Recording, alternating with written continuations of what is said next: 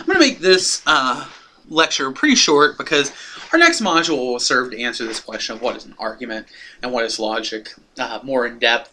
So I'll just give you a quick, brief little couple minutes.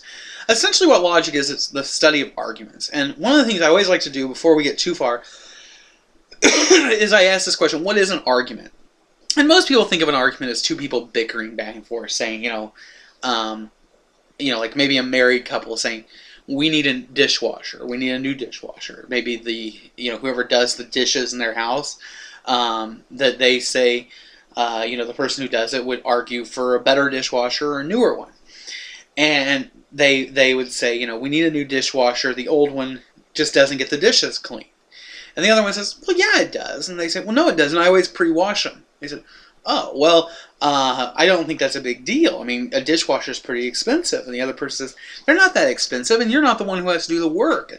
The person says, well, I do the work. I earn the money. And the other person says, well, you're saying I don't do anything? You know what? Your mother didn't raise a very good son or daughter. And the other person says, I hate you. Your mother's a horrible person, and blah, blah, blah, and dishwashers are inexpensive. And this argument goes back and forth and becomes this big heated thing.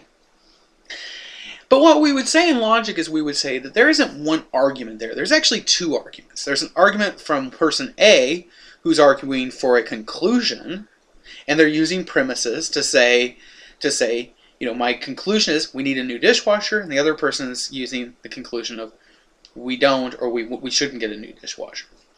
And person A is giving reasons to support their argument for the new dishwasher, and they're giving arguments or reasons, we call them premises, and those are premises such as, the old one doesn't clean the dishes well, dishwashers aren't that expensive, your mother didn't raise a very good child, so on and so forth. And the other person's giving an argument for dishwashers are expensive, that dishwasher, we should, that, you're lazy, that I work hard and I can't waste my money on that, and those are their premises. And what logic does is it allows us to say, some of those premises are good, some of those premises are completely irrelevant and have no point in this argument. We need to eliminate them from our argument. And so that's essentially what logic gets to, is it gets to this idea of how do we take that apart? Let's break it down, let's look at our conclusion, let's look at our premises, let's find the ones that are irrelevant and eliminate them. We don't need irrelevant premises. They do nothing but anger the other person, and they don't help us prove our point. The other thing is we can actually say, one of the things we'll do is we'll say, are these premises true? We evaluate the truthfulness of them. One person's saying a dishwasher is expensive, the other one's saying it's inexpensive.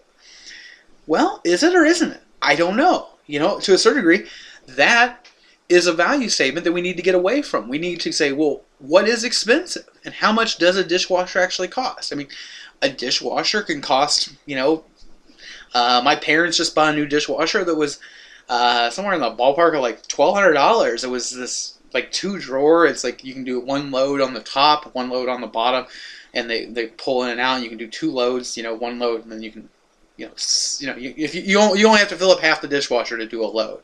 It's like a 2 dishwasher drawer system, and very expensive, very nice. But that's kind of, they just did that because they don't, it's just the 2 of them. They're retired. They just don't, they don't eat that much. They don't always have a full load of dishes, so they just did that as they thought that would be a better system for them.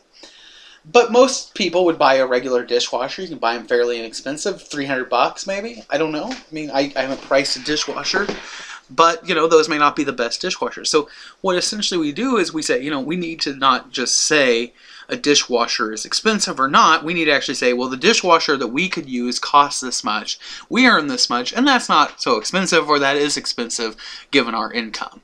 And those would be better ways to do it. And so logic is essentially a way of taking and breaking it down, finding the things that are relevant, finding a way to get to the better truth of our premises, and figuring out which ones actually prove our point and which ones don't have any point, or if they actually do prove our point. And that's all of what logic is about.